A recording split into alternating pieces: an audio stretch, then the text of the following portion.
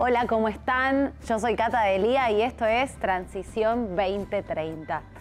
Hoy vamos a hablar de un tema que es más que importante y que ustedes tienen que prestar atención. Este es el programa de la transición energética en contexto de cambio climático. Y alguna vez hablamos y lo tocamos por arriba el tema de cuál es el vínculo entre el cambio climático y la salud. Bueno, hoy nos vamos a meter especialmente en ese tema.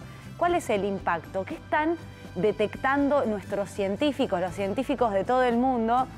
Y también ustedes probablemente estén muy molestos con los mosquitos que no se van, por ejemplo, en el invierno cuando hace frío o el dengue cuando hace calor.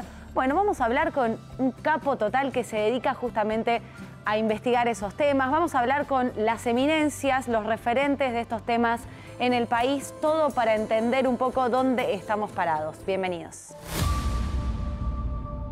Estamos sumergidos en una emergencia climática global. Los efectos del cambio climático son innegables. Seguimos acá en la cumbre climática mundial en Dubái. El cambio climático ya está en la actualidad y lo vemos con las 9 olas de calor que tuvimos en el último verano. En el futuro va a ser aún peor si hoy en día no se toman esas decisiones correctas. Have language on fossil fuel in our final agreement for the first time ever. Nuclear energy is low level radioactivity. It's not dangerous. Nuestro país cuenta con un gran potencial para la transición energética.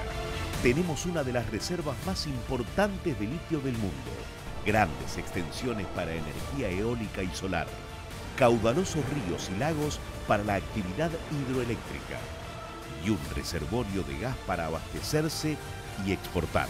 Vaca muerta. Vaca muerta. Vaca muerta. Vaca muerta. Vaca muerta. El desafío está a la vista y la necesidad es urgente. El futuro es nuestro y debe ser sustentable.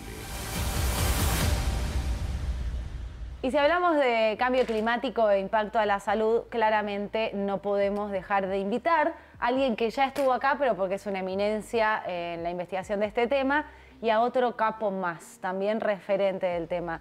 Tenemos en el estudio y nos damos el gusto de hablar con dos científicos. Está con nosotros Matilde Rusticucci, que vuelve a hablar de esto. Ella es doctora en ciencias de la atmósfera, especialista en cambio climático, investigadora del CONICET y de la UBA. Bienvenida nuevamente, Matilde. Gracias por la invitación. Y está con nosotros también Francisco Chesini. Francisco es licenciado en salud ambiental y maestrando en salud pública. Me encantan estas carreras, además, ¿no? Como muy enfocadas en los temas que nos atraviesan hoy en día. Docente de la Universidad Nacional de José C. Paz y miembro de la Sociedad Iberoamericana de Salud Mental. Bienvenido. Muchas gracias. Bueno, primera vez en Transición 2030, pero los capos siempre vuelven. Así que nos damos el gusto de conversar con ustedes. Qué lindo además que vengan todos de ámbitos públicos donde se genera mucha investigación para luego diseñar políticas públicas, ¿no? Les agradecemos el trabajo que hacen. Bueno, cuéntenos un poco por qué tenemos que pensar un vínculo entre el cambio climático y la salud. ¿Por qué es importante que empecemos a hacer ese nexo? Bueno, cuando hablamos de cambio climático justamente estamos hablando de un clima distinto que se viene acelerando cada vez más hacia temperaturas más altas, hacia mayor frecuencia de eventos extremos, ¿no? Repetimos este mensaje, pero estamos dentro de un ambiente diferente del que teníamos hace no tantos años. Entonces, ese cambio del clima genera impactos en diversos sectores. En la salud humana está probado que el exceso de calor, como el exceso de frío, como las lluvias intensas, las tormentas severas, todo genera impactos en la salud, directa o indirectamente. ¿Impactos en la salud de qué tipo? Les pregunto a los dos. O sea, si uno tiene que mirar, alguna vez nosotros hablamos en este mismo programa de golpes de calor, pero ¿se reduce solamente a eso? En general, lo primero que pensamos cuando pensamos en los impactos del cambio climático en la salud, pensamos en las enfermedades transmitidas por vectores, las transmitidas por el agua y los alimentos, pero también hay muchas enfermedades crónicas que se ven exacerbadas frente a eventos climáticos extremos como son las olas de calor, las sequías, los incendios derivados de las sequías y las olas de calor. O sea, lo que vos estás diciendo es que si alguien tiene una determinada enfermedad, que ahora te voy a pedir si podemos ver algunos ejemplos, se puede ver afectado en, no sé, empeorar sus síntomas, por ejemplo, de esa enfermedad por una ola de calor o por un frío extremo. Así es. Las enfermedades cardiovasculares, las enfermedades crónicas de las vías respiratorias, como el EPOC, la enfermedad pulmonar obstructiva crónica, las enfermedades renales, muchas enfermedades y problemas mentales pueden verse agravados en condiciones de exposición a temperaturas extremas, tanto de calor como de ¿Problemas frío. mentales también? ¿El calor afecta o el frío extremo afecta? Sí, sobre todo afecta cuando agrava el tema de la ansiedad ante estos cambios climáticos, ¿no? Los problemas mentales se están estudiando mucho últimamente porque altera justamente la situación, habiendo una situación preexistente, siempre teniendo cierta predisposición. Voy a preguntar una burrada, pero porque están diciendo esto de los problemas mentales y siempre estuvo el mito, muy ignorantemente en el sentido que generaliza, uno dice los países nórdicos que no tienen luz y se mueren de frío, están todos deprimidos. ¿Hay algo de eso en el sentido de que, como por ejemplo, el frío extremo deprime o es otro tipo de problema de salud mental? Tiene más que ver, me parece, con lo que se llama ahora ecoansiedad, que se habla tanto. Ah, mira, algún joven vino acá a hablar de ecoansiedad. Claro. Y entonces el cambio climático y el futuro que nos espera con este clima. O sea, este el miedo. Claro, exactamente, exacerba estos problemas. Pero digamos que, a ver, todo esto que ustedes están diciendo, ustedes lo tratan, lo investigan, pero es parte de una agenda de, no sé, un ministerio de bueno, no sé, el ministro de Salud de ahora, el Ministerio de Salud pasada. Ustedes son científicos, trabajan, aportan información y eso es tomado por autoridades públicas. Bueno, Francisco, ¿En este contar. sentido? Sí. Por suerte hay un puente entre la generación de evidencia científica y la definición de políticas, particularmente en lo que tiene que ver con las temperaturas extremas, que es con lo que más venimos trabajando con Matilde, los efectos de las temperaturas extremas en la mortalidad, por ejemplo. Esos estudios han servido de base para el desarrollo de los sistemas de alerta temprana con que cuenta el Servicio Meteorológico y a su vez el Ministerio de Salud brinda recomendaciones de cómo proteger la salud cuando el Servicio Meteorológico emite una alerta amarilla, naranja o roja por temperaturas extremas. Y contá un poco exactamente ahora en qué estás investigando, porque entiendo que es su área de investigación de los dos, de ambos, y que van avanzando, van también, entiendo, colaborando con otros científicos de otras partes y qué están encontrando en este último tiempo.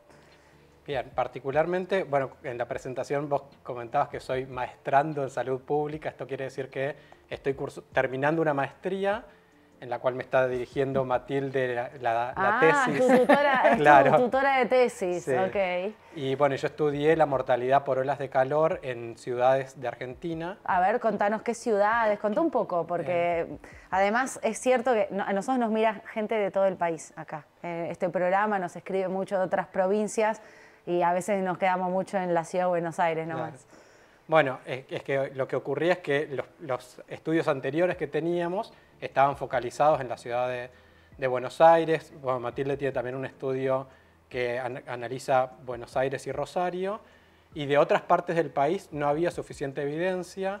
Nosotros previamente habíamos estudiado la mortalidad por calor de un verano que fue extremadamente cálido, que fue el verano 2013-2014, donde encontramos incrementos en la mortalidad general, en la mortalidad de personas mayores y en algunas enfermedades crónicas de estas que te mencionaba previamente. Y para esta tesis que está ahora siendo evaluada, lo que hice fue seleccionar la ciudad más poblada de cada provincia. ¿De qué provincia fuiste? En muchas de ellas es la ciudad capital, sí. Y en otras, no sé, por ejemplo en Santa Fe se seleccionó Rosario en lugar de Santa Fe capital. Y trabajamos con fuentes secundarias, no fuimos a hacer el relevamiento in situ, sino que se trabajan con los registros de mortalidad que tiene sistematizados el Ministerio de Salud. Ok, pero provincia Santa Fe y ¿cuál más? Te puedo decir, desde Chubut hacia el norte son 21 ciudades que se analizaron, solo se excluyeron Santa Cruz y Tierra del Fuego por una cuestión metodológica del tamaño de las ciudades. Como necesitábamos cierto tamaño de ciudades para que el modelo que pone en relación las olas de calor con la mortalidad fuera estadísticamente robusto. ¿Y qué encontraron? Entiendo que cuanto más calor, más mortalidad. Sí, encontramos en realidad la definición de la ola de calor es sitio específica. O sea que la ola de calor se define para los umbrales de cada ciudad. No es que hay un único umbral que se aplica en todas las ciudades del país, sino que se definen los umbrales para cada ciudad. Y lo que encontramos, por ejemplo, es que no sé, en las ciudades más pobladas el modelo es más robusto, no sé, en Buenos Aires, Rosario, Córdoba, Mendoza y Tucumán. Y en las ciudades de menor tamaño, igual se encontraron incrementos, incluso incrementos en Bariloche, incrementos significativos en la mortalidad por olas de calor. ¿En Bariloche? En Bariloche. ¿En Bariloche murió Neuquén. gente por calor? Así es. Claro, porque como es relativo el clima, porque el problema es eso, el problema es el cambio, ¿no? El cambio es lo que te genera. O sea, si vos estás no poder acostumbrado a un adaptarte. calor o a un frío extremo, estás acostumbrado. Claro, eso es lo que ves. exactamente. En cambio, cuando se produce una ola de calor en Bariloche, que por supuesto no tiene la magnitud de una ola de calor de Misiones, pero sí es una ola de calor relativa bastante importante, el impacto es fuerte. Ese es el problema. Y cuando el impacto es fuerte porque viene una situación anómala, diferente, muy diferente a la que estabas viviendo. Pero ¿qué es lo que produce, Matilde, en ese cambio abrupto? Lo estoy pensando porque, bueno, todo este último tiempo de repente hacía mucho frío, ¿no? Estamos como en el otoño, vino una ola polar, después vino un veranito, después dicen que viene el frío de vuelta. Y entonces empecé a pensar en mí, viste, que uno es autorreferencial, pero probablemente del otro lado muchos televidentes digan, bueno, eso me va a afectar a mí, digo, me voy a agarrar una gripe fuerte sí o sí por el frío, el frío, el calor, digamos. ¿En qué afecta exactamente ese cambio todo el tiempo de temperatura? Lo que afecta justamente es una situación anómala a la que tu cuerpo está acostumbrado, la adaptación al calor extremo, al calor repentino o al frío repentino. Pero también. ¿qué parte? ¿Es tu sistema de defensas? O sea, Bueno, en distintas patologías, ¿no? Se estudiaron distintas patologías, como decía, infartos, enfermedades cardiovasculares, enfermedades respiratorias. Dependiendo de la patología, afecta a tu organismo y, por supuesto, eso puede derivar, no todo en mortalidad, pero sí en más morbilidad, ¿no? En muchos casos, de morbilidad en algunos casos. Hago un paréntesis re chiquito, Matilde, pero te pregunto porque tenemos muchos televidentes mascoteros también. Sé que tu área de interés y de investigación es los humanos, pero ¿esos cambios también afectan a los perros, por ejemplo, o a los gatos? Seguramente, se Te habla lo pregunto mucho del porque, concepto. por ejemplo, mi tía, mi madrina me contó que en la ola de calor de hace 2 años ella cría caballos y se desmayaron caballos en una ola de calor y se murieron, no había forma de salvarlos, y sé que muchos productores, pues hemos entrevistado acá en este canal, en los noticieros lloraban porque se les morían los animales. Sí, no solo se mueren por un efecto de calor, el calor generalmente sí está asociado a una sequía, la deshidratación principal, primer síntoma, primera causa, ¿no? de esa muerte, pero también se estudió, por ejemplo, que el efecto de las olas de calor en la producción de leche de las vacas lecheras. Ah, ¿en serio? Se disminuye muchísimo la producción de leche. Porque la vaca se estresa, porque no produce la leche que debería producir, por ejemplo. Entonces, ¿y eso puede haber, por ejemplo, afectar, te pregunto otra cosa, la fertilidad también? Sí, seguramente. Sí, hay estudios a nivel internacional que las olas de calor están influyendo en que haya partos prematuros, Eso que haya nacimientos de bajo peso, o que haya, bueno, distintos efectos sobre la gestación y esto, a ver, ustedes lo están estudiando acá en la Argentina, pero entiendo que deben estar conectados de alguna manera con los organismos internacionales. Por supuesto. ¿Qué se mira en el mundo? Se mira todo esto que estamos mencionando. ¿Están más avanzados, digamos, en cuanto a tomarlo en serio los gobiernos de otros países? Bueno, a nivel internacional, la Organización Mundial de la Salud recientemente acaba de hacer una resolución, ¿no? Una resolución que pone en, digamos, en el tablero la irrelevancia de no desechar el impacto del cambio climático. Como que en la no le salud. damos bola, dicen Como que en la OMS. la principal causa, el principal objeto como dicen, de preocupación es el cambio climático. La principal causa en la salud mundial, hay que prestar atención al cambio climático. O sea, la organización, es importante esto que está diciendo una capa total de la Argentina, pero quizás acá los escucha menos a nuestros científicos. Y lo que está diciendo es la Organización Mundial de la Salud, está diciendo que hoy, por lo que más nos tenemos que preocupar, es por el impacto del cambio climático en la salud, y ellos nos están tratando de hacer entender con ejemplos bastante llanos, pero que forman parte de la investigación, cómo nos impacta el cambio climático, ¿no? Porque acá todavía también hay que explicar que estamos en contexto de cambio climático, porque sí, hay corrientes también que lo niegan, lo cual entorpece un poco. Entiendo yo que muchos recojan esta información, por ejemplo, en este gobierno, en un Ministerio de Salud, y digan, che, se viene una ola polar, se viene una ola de calor, preparémonos, saquemos alertas, no sé, ¿qué otra cosa puede hacer el gobierno ante esto? Porque entiendo también que hay cosas que se pueden prever y otras que están pasando y me imagino que no se puede hacer demasiado, ¿no? Bueno, hay mucho por hacer, hay mucho por hacer. Preparar los sistemas de salud, preparación de los sistemas de salud. Ay, pero está todo hecho percha acá. Sí, tanto el personal como el... Se ríe tu alumno. Sí, sí, Pero, lamentablemente a ver, sí. vamos a ser positivos y optimistas. Preparar los sistemas de salud, ¿en qué sentido, digamos, si los tenemos que adaptar ya a que estamos en contexto de cambio climático, a que es posible que este invierno sea más duro, porque así lo dice el Servicio Meteorológico Nacional, ¿no? Exactamente. Entonces, ¿qué puede hacer en concreto la política, digamos, para acompañar a la población? Bueno, desde la prevención, desde las vacunas de la gripe, por ejemplo, una campaña de vacunación antigripal, por ejemplo, sí, temprana, que no la vi, a tiempo, claro, claro, por ejemplo. Ok, hay que vacunarse contra la gripe. Sí, eso lo dicen los médicos, ¿no? No lo decimos nosotros, claramente. Hay que vacunarse contra la gripe, pero una campaña para fomentar la vacunación antigripal, por ejemplo. ¿Qué más? Pero nosotros con la Universidad de La Matanza tenemos un proyecto sobre qué sienten los médicos. Estamos trabajando con un hospital, el hospital de Alta Cuenca, trabajando con los médicos para ver cómo están ellos preparados o si ellos se preparan o no con respecto a la próxima llegada de una ola de calor. ¿Cómo se preparan? Si ellos están atentos a esos o si ellos percibieron o si realmente recibieron mayor cantidad de consultas por los efectos de la ola de calor.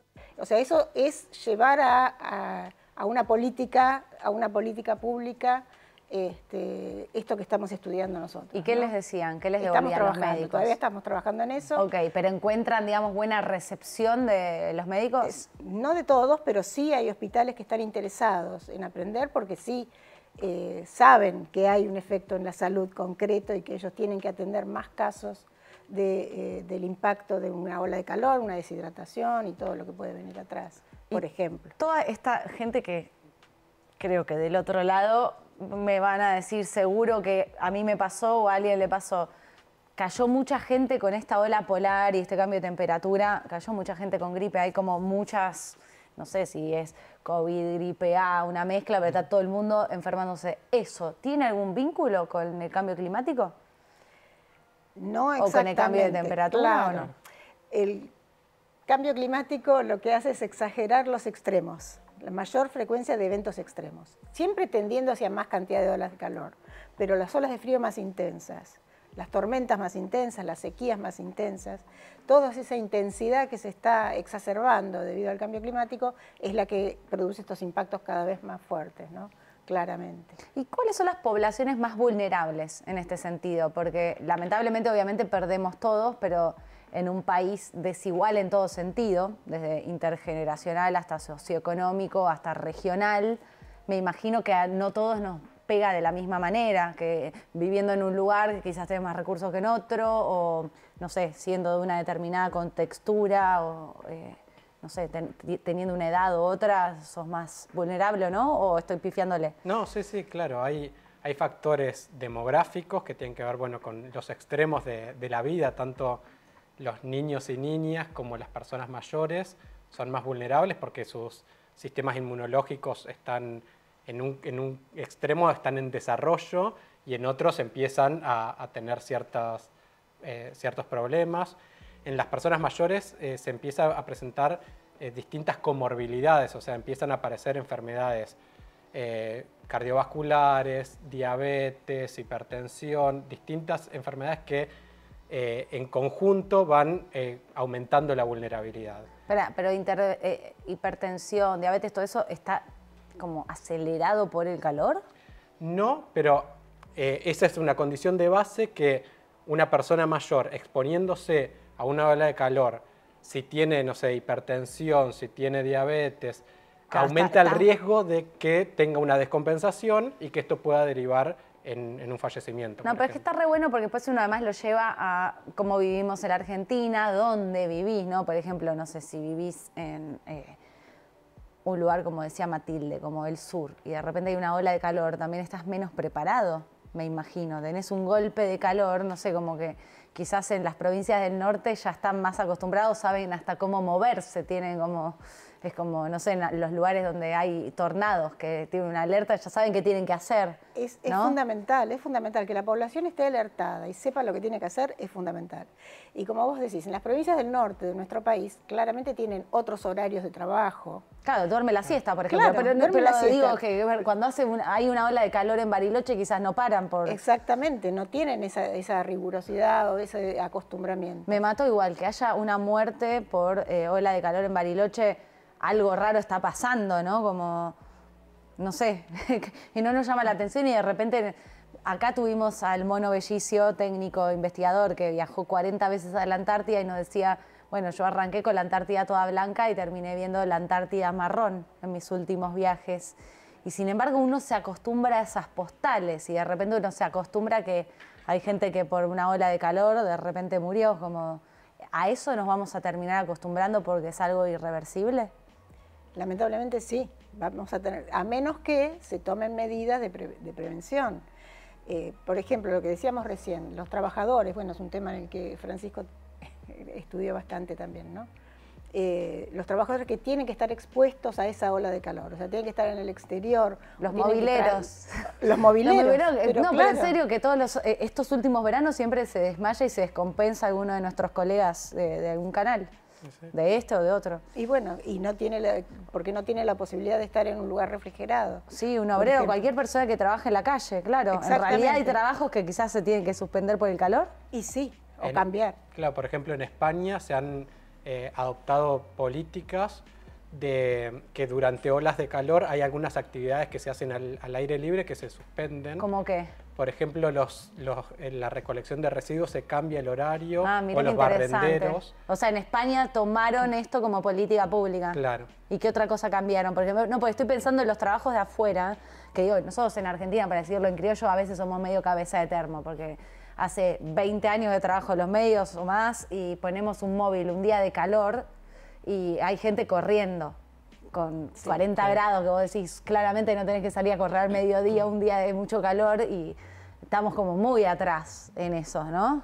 Sí, y por ejemplo, en Centroamérica, ya hace 20 años más o menos que se viene registrando una enfermedad crónica renal que es no tradicional. En general, la enfermedad crónica renal está asociada a personas mayores con otras enfermedades asociadas. Y empezaron a ver que se empezaban a presentar casos en trabajadores rurales, jóvenes y sin antecedentes previos. ¿Qué es esa enfermedad exactamente? Y lo que encontraron es que está fundamentalmente asociado al trabajo, a la exposición al calor en la actividad rural, no sé, en la zafra de caña. Sí. Se empezó, bueno, primero se describió y se logró establecer el vínculo causal entre el calor y la enfermedad crónica mesoamericana, porque al principio se pensaba que podía ser por exposición a plaguicidas, por múltiples factores. Y después, en base a eso, se empezaron a abordar distintas estrategias de cambiar los horarios de trabajo, no sé, adelantar y que comiencen a trabajar a las 5 de la mañana en vez de a las 7, o que cada una hora de trabajo tengan pausas de 15 minutos con sombra, con hidratación, y con todas esas medidas adaptativas de las condiciones de trabajo han logrado mejorar las condiciones de salud de esa población. Pero como, perdón, ahora me dio como mucha intriga, como digamos mucho tiempo de exposición al sol y al calor de un trabajador que está al aire libre, joven, de repente desarrolló una enfermedad renal, o sea, ¿cómo es ese vínculo? O sea, es algo de las defensas y ¿cómo se explica que afecta eso de lo que se sepa, ¿no? Porque entiendo que está todo en investigación, pero... No, fundamentalmente tiene que ver con la deshidratación. Deshidratación, el desbalance de líquidos y de sales, y que eso sobreexige al riñón que tiene que filtrar... o sea, empiezan a funcionar mal los riñones, es re fuerte lo que estás diciendo, como... Sí, o sea, está probado a nivel internacional.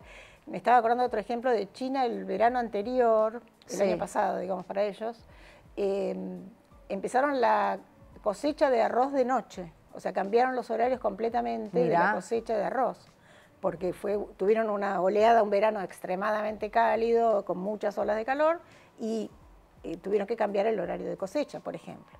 O sea, en el mundo están tomando decisiones como importantes a nivel Estado, gobierno, por la ola de calor. Decís, China, el arroz, donde era en Centroamérica, encontraron esto, entiendo que habrán cambiado también la forma de trabajar de los que trabajan en la zafra, ¿o no? Sí, bueno. Más o menos. Se está trabajando en eso, cada país tiene sus políticas. Lo digo porque de repente pienso en nosotros y me veo un poco lejos en cuanto a tomar decisiones de eso. Pienso hasta en las propias vacaciones del argentino promedio que se va a la costa atlántica en el verano. Hay una ola de calor e igual, la gran mayoría no tiene la posibilidad de estar en una carpa, en un toldo, estás expuesto al sol, por más que digas, uy, tengo calor, me quedo todo el día en la playa.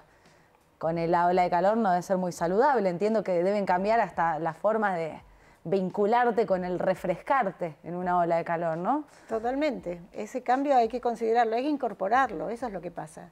A lo mejor esa negación del cambio climático implica, entre otras cosas, esa negación a, bueno, tenemos que cambiar ciertas costumbres que podemos cambiar fácilmente y que van a impactar bien en nuestra salud. Ahora, es clave, ¿se cae maduro que va a hacer calor este verano? ¿Mucho no, todavía calor? no sabemos. No sabemos. Estamos recién comenzando el invierno y el pronóstico se hace a 3 meses. Y por eso el pronóstico del invierno. Yo para saber, avísame rápido frío. a ver si me voy la otra punta del mundo, ¿viste? No, fuera de broma, les digo, me interesan si hay más ejemplos de otros países que han tomado decisiones. Porque todavía tenemos que luchar mucho contra esto de la desinformación, de el chamullo del cambio climático, el chamullo de la Agenda 2030, como... Estamos medio en esa, que hay gente que dice, bueno, esto es esto porque todos los veranos hace calor, todos los inviernos hace frío, y hay un poquito más que eso, ¿no? Y hay bastante más que eso, sí, perdón. Sí, por ejemplo, otro ejemplo bien relevante es las políticas urbanas que está tomando París en relación a, bueno, por un lado tenemos el cambio climático, que es lo que explicaba Matilde, pero después eso en las ciudades se traduce en un fenómeno que es la isla urbana de calor. ¿Cómo es eso? Que las ciudades, por la alta concentración de cemento, de materiales que absorben calor durante el día y lo liberan durante la noche, la ciudad tiene algunos grados más que la periferia rural. Y esto hace, bueno, aquí en el área metropolitana lo podemos ver. Si comparamos las temperaturas de la ciudad de Buenos Aires con, no sé, con Luján, contra otras ciudades. Justo me dijiste dos ejemplos que los vivo, porque mi papá vive en Luján y cuando hace mucho calor acá me quiero ir allá porque hace menos calor. No es que no hace calor, pero hace menos calor en Luján que en Buenos Aires. Claro. Y digo, ¿por qué? Claro. Bueno, ¿Es por el cemento eso? Tiene que ver con eso. Y París tomó asumió una política de cambiar la cantidad de espacios verdes y van a levantar cemento para incorporar espacios verdes urbanos. O sea, cosas que están construidas las van a sacar y van a hacer parques. Claro. Uy, pero nosotros estamos al revés, estamos construyendo todo. Sí, lamentablemente sí. O sea, estamos yendo mal. Estamos yendo en el camino equivocado, porque Buenos Aires es una gran ciudad con mucha construcción y muy pocos espacios verdes, claramente, y en vez de aumentar los espacios verdes que harían que se modere un poco el exceso de temperatura, claramente vamos para el camino contrario. Todos vamos a morir. No, mentira. No, pero digo, me preocupa.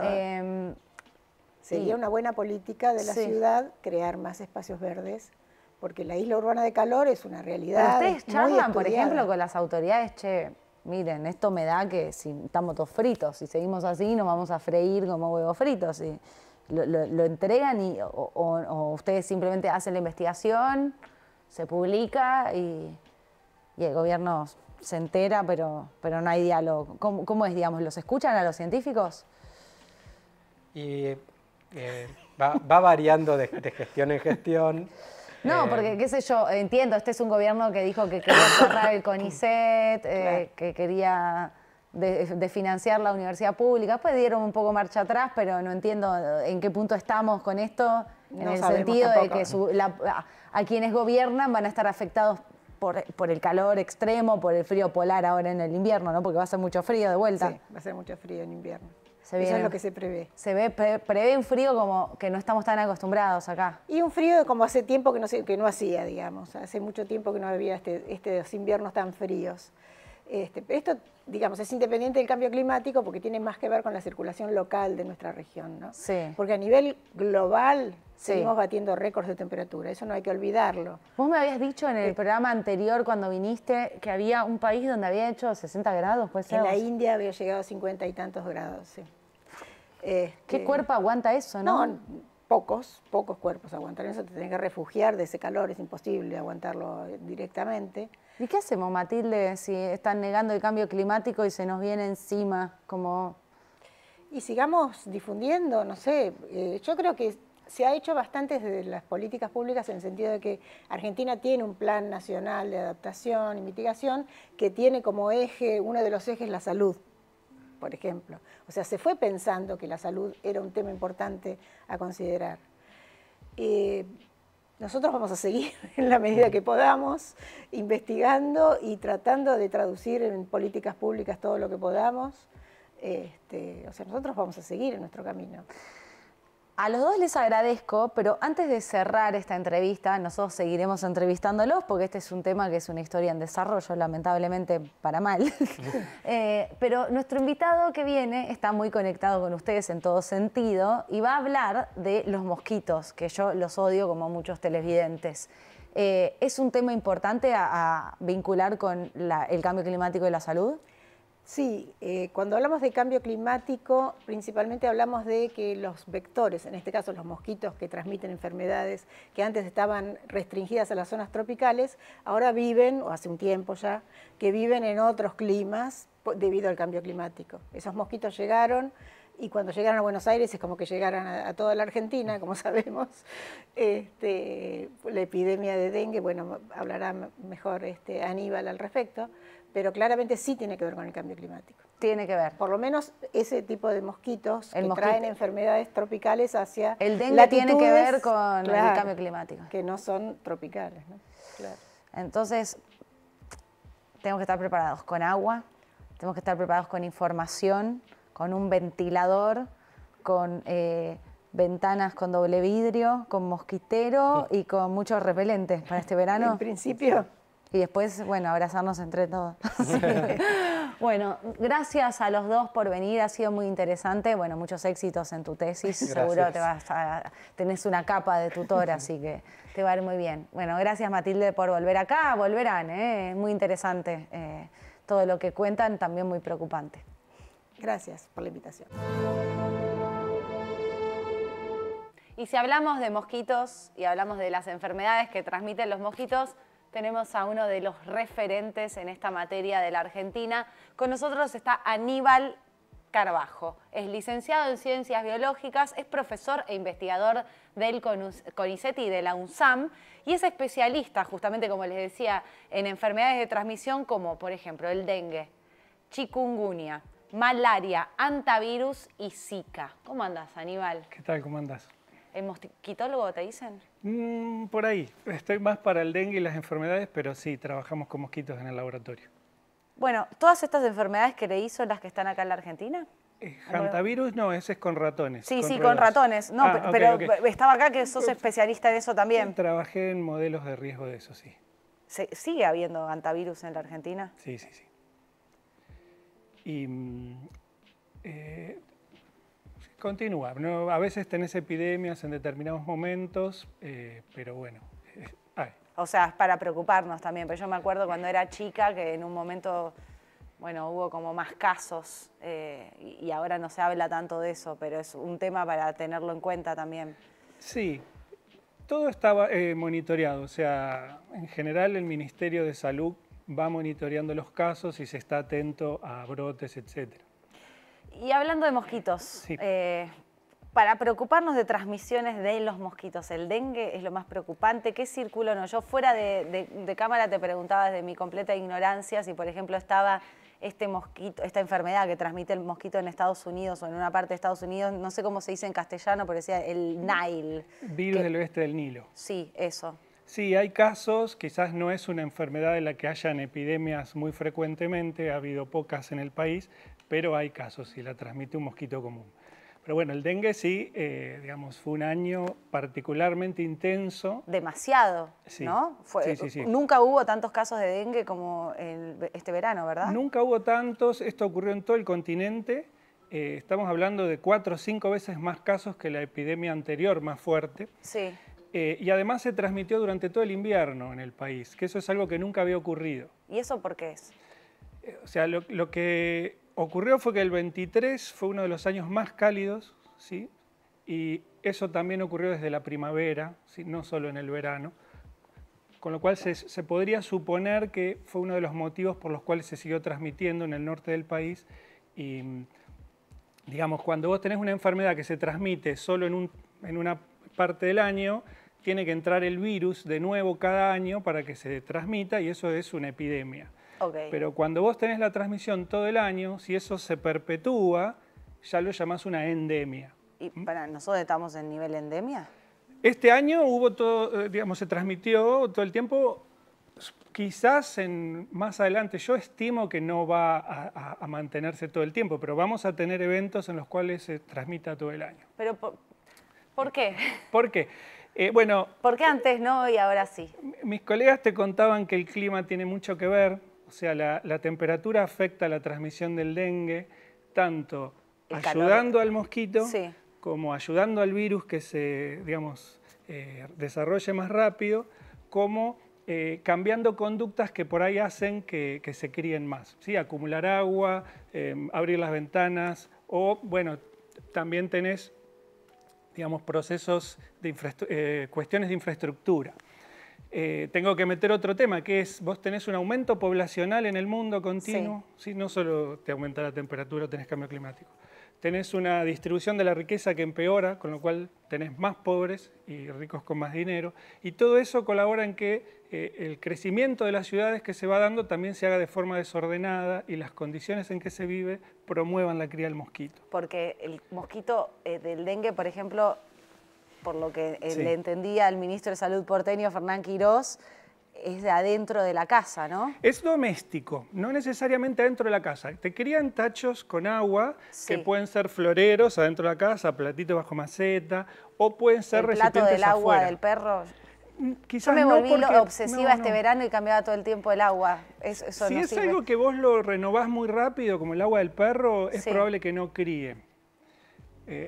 Sí, pero si es un recipiente o algo que contenga el agua y lo mantenga 5 días, una semana, sí se puede criar. Pero Aníbal, perdón, que yo desordené algo, pero porque me interesa. Vos decís, por la distribución de la riqueza en el mundo, las ciudades están creciendo de forma desordenada y un virus como el mosquito tiene como un caldo de cultivo más grande si crece de esa manera una ciudad. ¿Por qué? Espera. El mosquito tiene una etapa acuática. O sea, pone los huevos en esos tachitos, las larvas crecen en el agua y después sale el adulto que te pica. Sí. Ahora, lo que favorece la cría, ¿sí? Es que no hay hay muchos recipientes, hay lugares donde se puede acumular ese agua y además tenés un mejor flujo de mosquitos de afuera adentro de la casa. Por eso yo te hablaba de ventana abierta o que no tenga cerramiento o lo que fuera. Entonces, los machos mosquitos comen jugos de flores o frutas.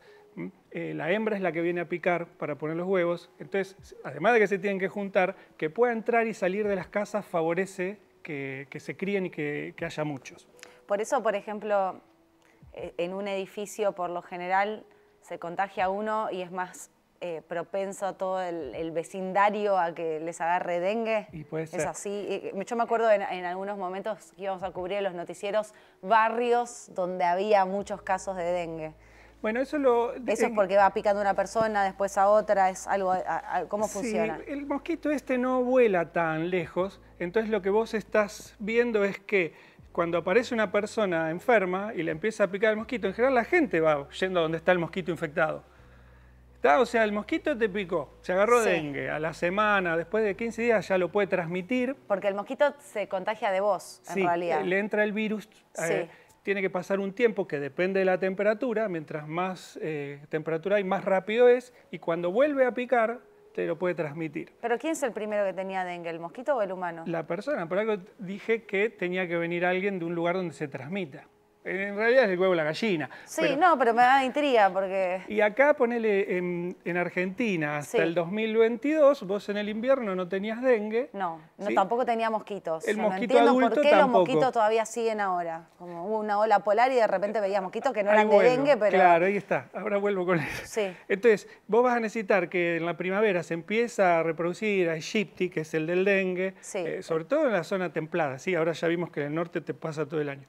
Y para el verano, o mismo en la primavera, tiene que picar a alguien que venga con dengue de otro lado, porque acá no se estaba transmitiendo. Ok, entiendo. Bien, bueno, el mosquito que está en todos lados y que nos volvió locos no es el del dengue, y es un mosquito que está hasta en Ushuaia. O sea, es un mosquito que se aguanta el frío, con lo cual lo vamos a tener con temperaturas más frías. ¿Y esos transmiten enfermedades? Esos transmiten enfermedades.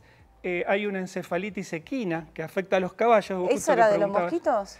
Este otro mosquito, es un mosquito de charcos. O sea, mientras que a Aegypti criaban los tachitos, este otro mosquito cría pone los huevos en la tierra y cuando se encharcan, esos grandes lugares, eclosionan. Y te imaginas que si son charcos grandes, lugares muy abiertos, cuando eclosionan son montones. Claro, es una nube de mosquitos. Eso pica... Eso pica a gente, pica a caballos, pero la enfermedad afecta a los humanos, pero mucho menos y en general menos grave. Los caballos tienen una mortalidad alta, el 30%, pero hay vacuna. Entonces, en general, cuando los dueños los vacunan, no tienen este problema. El problema fue que hacía un montón de tiempo que no había una epidemia de esto. Entonces había gente que no lo estaba vacunando. Y obviamente, cuando surgió la epidemia... Nos preparados. Quedamos sin vacuna. Sí, no había vacuna. Sí. Típico de Argentina. Sí. A ver, pero te pregunto, porque recién Matilde Rusticucci decía, nosotros trabajamos, aportamos estos informes, y estos informes son de CONICET, de universidades públicas, digamos, ustedes trabajan para justamente que se diseñen políticas públicas en función. En el caso mosquitos, ¿existían esas alertas de, mirá que va a venir una ola de mosquitos, es posible que haya más casos de dengue? Digamos, ¿las autoridades se enteran de estas cosas? Mira, la historia del dengue que empieza en el 1998 nos agarró con estertores yo he tenido vinculación con el Ministerio de Salud en distintas gestiones. Sí, si sos investigador de esto, te dedicás a esto, sos uno de los referentes del tema, me imagino que habrás hecho tus intentos y hasta por trabajo tenés que vincularte. Hay mucha vinculación, están abiertos y sobre todo por los cargos técnicos, que no cambian con los gobiernos y que saben de la problemática y la van a volver a vivir. Entonces, siempre ha habido muy buena recepción de parte de ellos. Hay gente valiosa, digamos, en cuadros técnicos que sobreviven a todas las gestiones. Sí. O sea, que nos podemos quedar tranquilos que hay alguien hoy en el Ministerio de Salud que está preocupado por los mosquitos. Nos podemos quedar tranquilos si no destruyen todo. Pero sí. Bueno, es un tema el que tenemos porque puede salir todo volando por los aires también, sí. Pero digamos que hay gente que sabe y que está en diálogo con ustedes y que sabe que este verano es posible que haya de nuevo muchos casos de dengue. Sí. Volviendo quizás a la temática que estaba Matilde, las últimas epidemias de dengue coinciden con picos de temperatura. Eso fue lo que terminó de demostrar que había una vinculación fuerte, porque a veces uno como científico lo sigue dudando, lo cuestiona hasta que haya pruebas, pero fueron años el 16, el 20, el 23, fueron años en que hubo mayor temperatura y bueno, Ahora estamos viendo este año también cómo siguió en el 24. Ya no se puede dudar que el calentamiento global está afectando sobre todo al dengue. Es súper interesante, o sea, pica de calor, hay pico de casos de dengue. No es tan directa la relación. Pero porque a veces tenés pico de calor, sí. que creo que fue el 19 y no hubo epidemia, pero hay una relación. Van a aumentar los casos de dengue, sí. Por lo menos es digamos, la tendencia, la probabilidad. Exacto. ¿Y qué hacemos con esto? Digamos, si el mundo se trata de poner de acuerdo en cada cumbre climática mundial, en cada país bajar las emisiones, acordar todo eso, pero vamos por mal camino, nadie deja de emitir lo que tendría que dejar de emitir, el calentamiento global continúa, por lo cual vamos a seguir en esa. ¿Qué hacemos acá en un país tan desigual además? Donde, como vos decís, las ciudades crecen desordenadas en el mundo, pero la Argentina es uno de esos países que vos decís, bueno, hay mucha desigualdad. No es lo mismo, me imagino que si vos vivís en un Palermo y tenés acceso a repelente o a agua, vivir una ola de calor o una epidemia de mosquitos, que si vos vivís en un barrio popular hacinado sin tener plata para comprar un repelente. Bien, viste que yo te conté unos cuantos, digamos, empeoradores del dengue. Estamos repositivos, pero está bueno entenderlo porque la verdad es que lo del dengue fue re preocupante, o sea, mucha gente la pasó mal, hubo muchas muertes. Como... Sí, mucho es así, o sea, los problemas son complejos y ya el conocimiento o conocerlos nos ayuda y tenemos que ir trabajando hacia avanzar eso. La información es poder, saber es poder cambiar o mejorar o mitigar, ¿no? Exacto, y por ahí lo tenemos que manejar todos o tratar de masificar. Además, ¿sí? A ver, los casos de dengue atravesaron todas las clases sociales y las distintas regiones, o sea... Sí, el dengue se conocía como una enfermedad que no era, que no estaba tan relacionada a la situación económica, pero con el tiempo se vio que siempre las enfermedades las sufren más los pobres y con lo cual... Estamos hablando mucho de dengue. ¿Hay alguna diferencia, por ejemplo, entre chikungunya y Zika en cuanto a cómo se reproduce el mosquito? ¿A qué medidas hay que tener? Es el mismo mosquito. Aedes aegypti te transmite... El de las patitas esas con los puntitos blancos. Sí, blanca y negra. Sí. Te transmite chikungunya y Zika y fiebre amarilla, que es una enfermedad que existe... Fiebre amarilla, me he olvidado.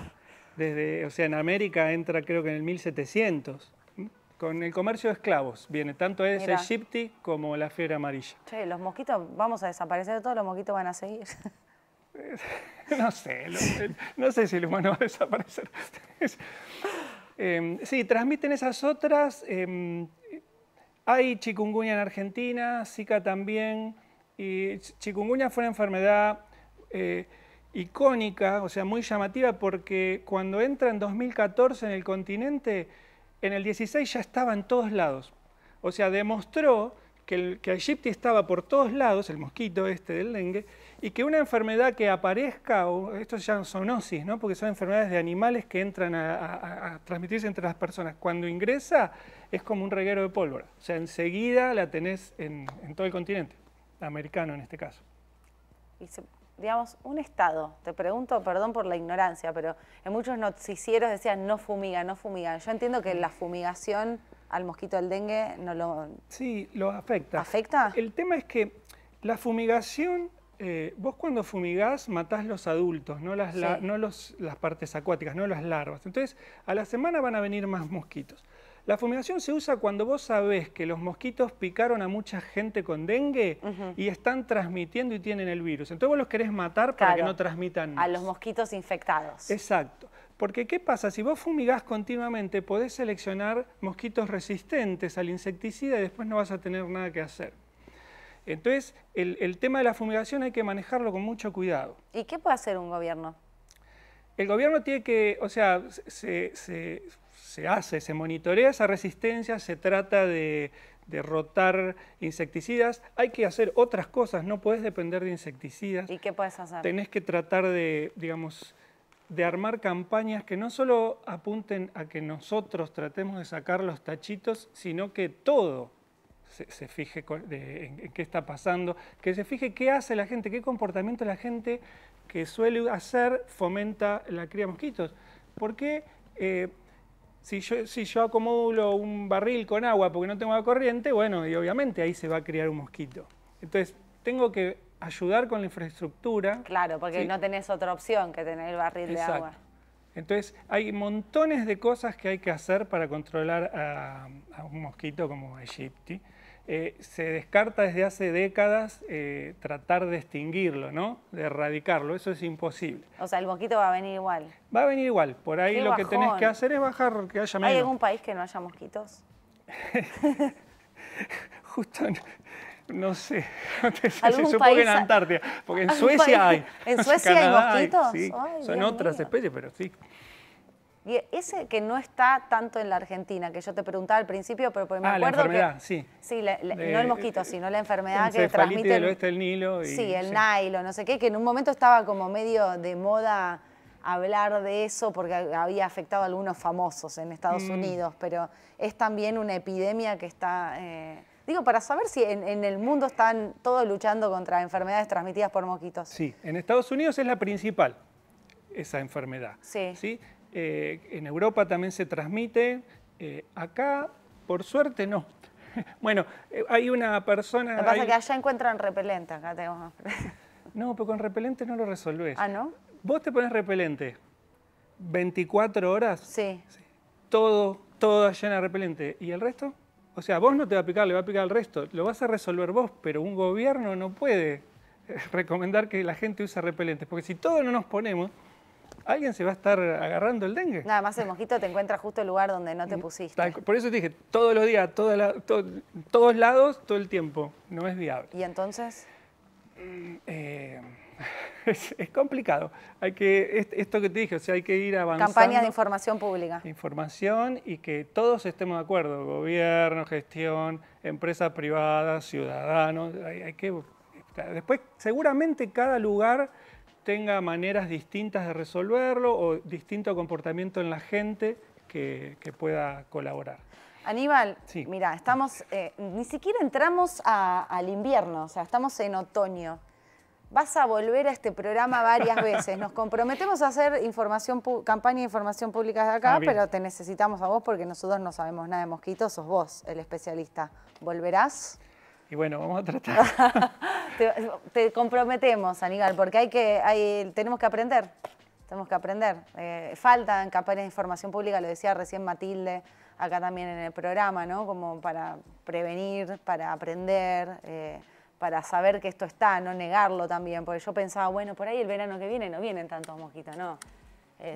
Decís, esto ya está, es algo que está, que llegó para quedarse y que hay que trabajar aceptándolo, ¿no? Y sí, o sea, para octubre, no sé, noviembre vamos a tener Aegypti de nuevo, a veces aparece antes, a veces después. Bueno, si encontrás el país del mundo donde no haya mosquitos, igual avisanos. Bueno, Aníbal, muchísimas gracias por venir a Transición. Perdón por todas las preguntas que te hice, pero bueno, es eso, es que no se estudia en el colegio por lo general. En los noticieros a veces estamos desinformando en vez de informando y en los gobiernos me parece que falta un poco más de campañas de información pública. Así que gracias por haber venido acá. Bueno, gracias a vos. Queridos televidentes de Transición 2030, esperamos que haya sido de utilidad, un servicio público, el programa en especial, donde tuvimos científicos, referentes de la materia. La idea no es asustar a nadie, es como decía recién Aníbal, información es poder tomar mejores decisiones, es poder diseñar políticas públicas, es poder cuidarte, es poder prevenir. Así que eso es un poco la idea del programa que hicimos hoy. Que esté muy bien y nos vemos el próximo fin de semana.